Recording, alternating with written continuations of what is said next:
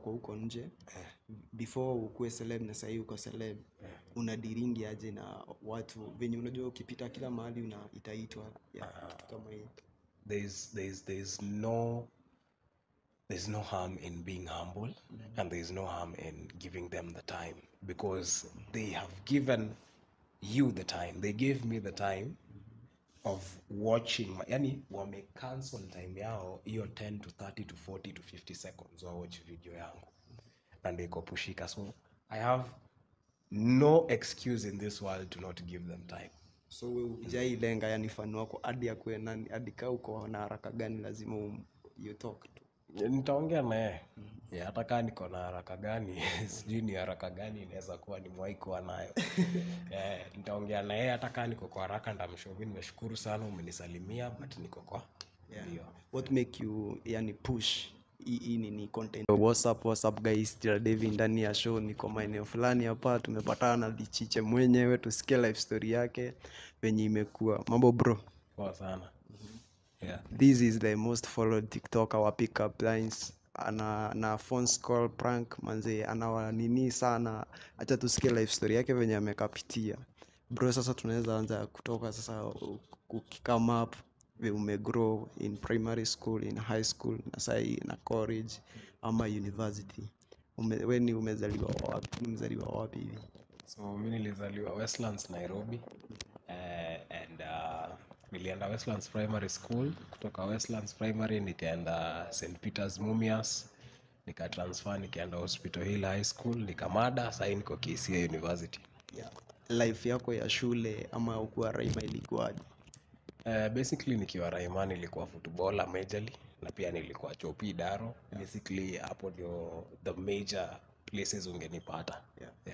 So in primary maybe kuna watu walikuwa wanakulenga hivi, ama ukigrow watu walikuwa wanakuchukuliaje, ama walikuwa wanakukeep a distance, something like that? Nikigrow nilikuwa very social, and hiyo time yote I don't think I was not lovable venye bado saizi niko lovable. I was lovable to the people who knew me. So wewe uko mbaya vile yani kwa primary yani? Hapana, I was always social kabisa. Your best subject in primary school ilikuwa like nini, na mode yupi alikuwa anakubamba sana? I think primary ilikuwa English. English, and my best teacher alikuwa anaitwa Mr. Ochieng. Jamaa fulani hivi who brewed my English, na pia somebody who led me into the world of art. Kuwa mdogo hivyo ulikuwa church boy maybe, ama ukuwa yenda church, ama ulifunzwa as you grow your faith? Nilikuwa naenda church. Nilikuwa naenda hapo Consolata West. Kanisa ilikuwa lazima. Tukiingia high school, your life high school, how was it? My life high school, the first 2 years were very calm, very relaxed. I don't think I was extra social as I am right now.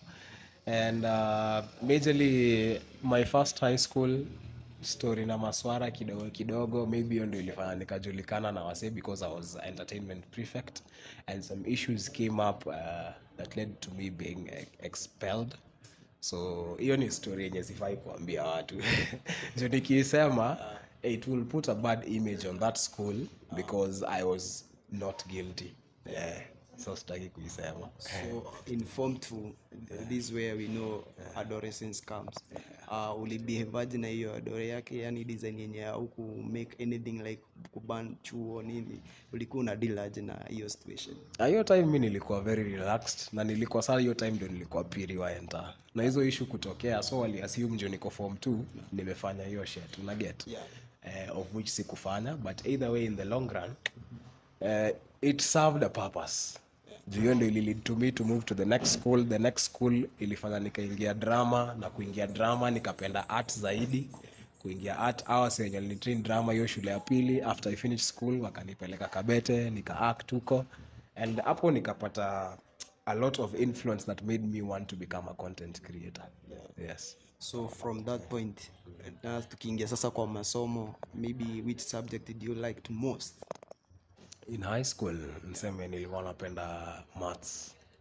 I guess because it was practical and I was good at it, and I loved practicing maths. Heri ninge practice maths lakini nisisome bio.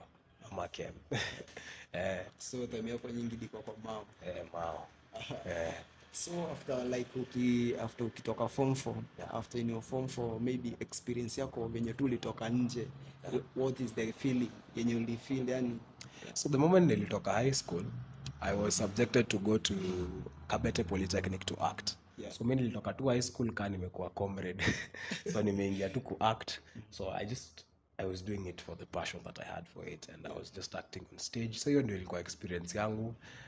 Probably at the same time I was experiencing my first and last heartbreak as of now. Ndio naelewa at that point ndio at a young age people have a lot of second thoughts.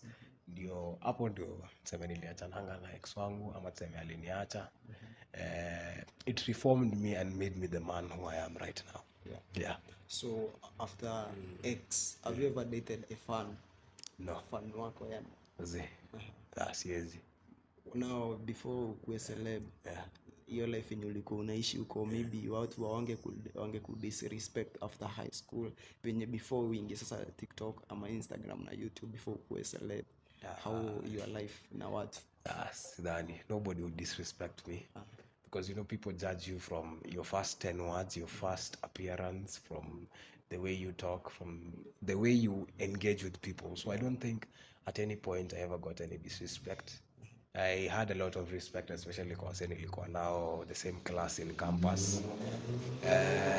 Especially because of how I'd address things, especially during presentations, if there was any issues, sikuwa class rep, but the way I'd address them in a way that was probably unique. So probably I had a very good relationship with people in my class even before I became a celebrity, and around the school as well.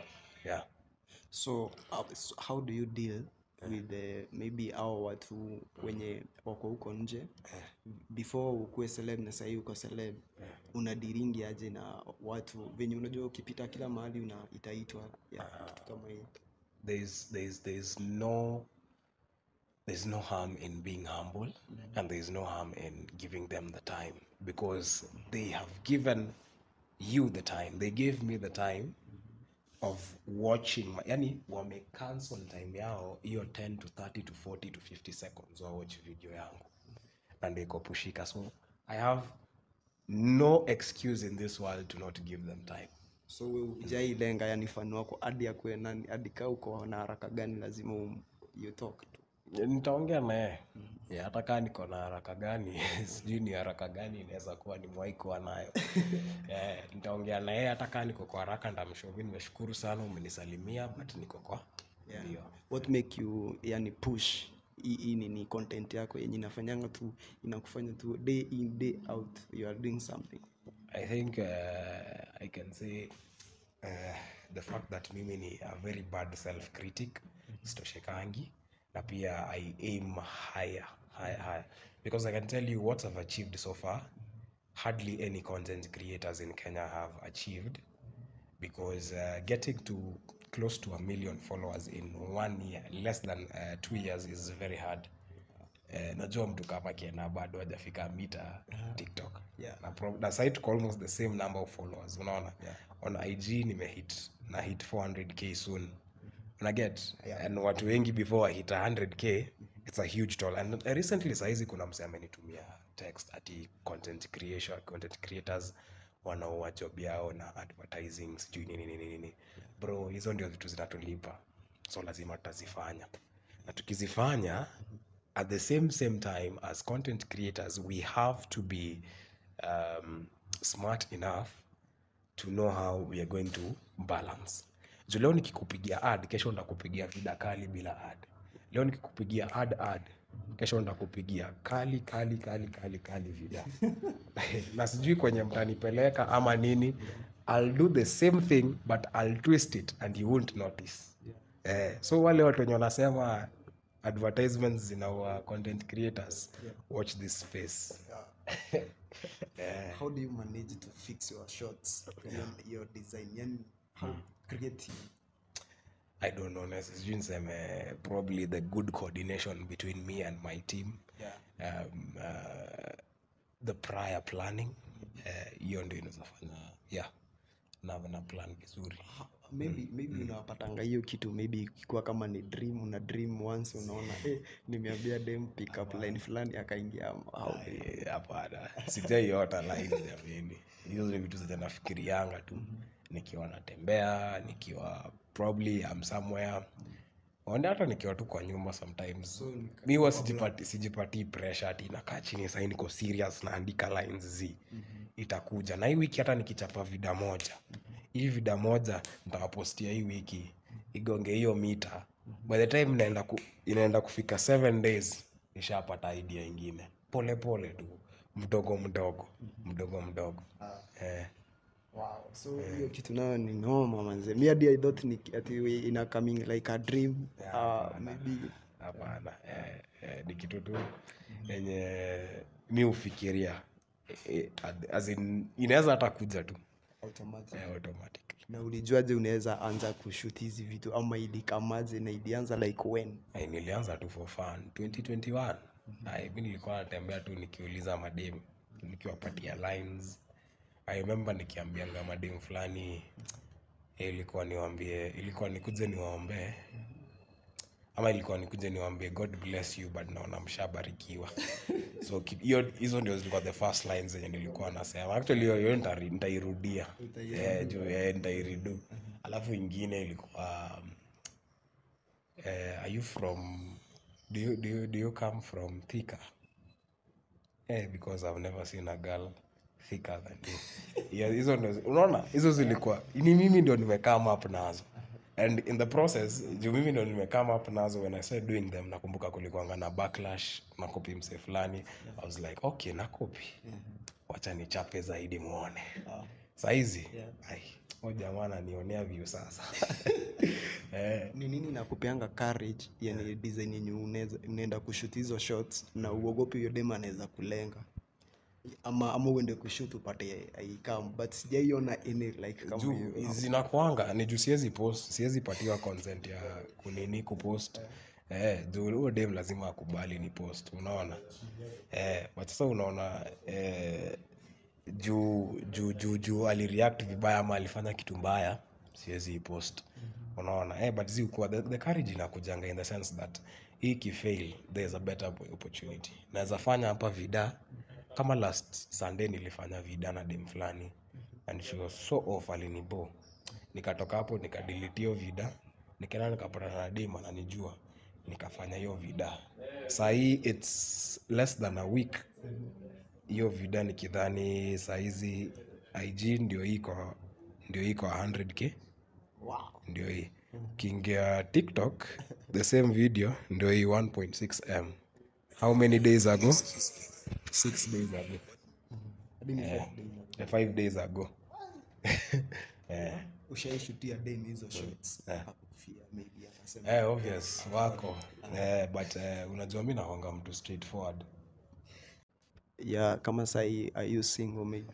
Mimi siko single man. Mimi nimetekwa manzi. Kuna mali safi hapo bana imeniteka roho. Mambo iko ngwere, hakuna ngwere, mambo iko sweeter. Manze mimi saizi I'm dating. Yes, maisha iko shwari. Na yeye dem mwenye sasa amekukufia design yenye hawezi taka kukuachana na wewe. What do you do for that situation? Dem amenikufia na mimi simtaki. Hiyo pressure si itaisha tu. si itaisha tu. Juu kusema kweli hata si wanaume. Kuna ule dem tunatakanga sana. Alafu unamwendea na kuambia mimi nina date. Kwani utaendelea kumpenda? Si itaisha tu. Na utaona mwingine mrembo zaidi. Sawa, swali like mwisho hivi tukimalizia, ushaiinama nini campus? Kuinama? Mimi sijainama bana. Chakula. Mimi niko na damu ya Mluya bana. Siwezi inama. Hata heri nikope. So unaweza jiambia the upcoming as tunamalizia wenye wako na hiyo idea kama yako ama idea nyingine? Kitu iko ni wewe hata kama ndio idea uko nayo, try in some way ukwe unique. Find a sense of originality, usicopy paste. Alafu kitu ingine usisikie kenye watu wanakuambia. Kama unajua hii ndio kitu unataka, push and if it's a mistake you'll realize it on your own and you'll correct later. So guys, umesikia hiyo upcoming venye mnafaa kufanya manze. Huyo ni Chiche Emmanuel Chiche mwenyewe, the most followed TikToker in Kenya wa pick up lines. Boom.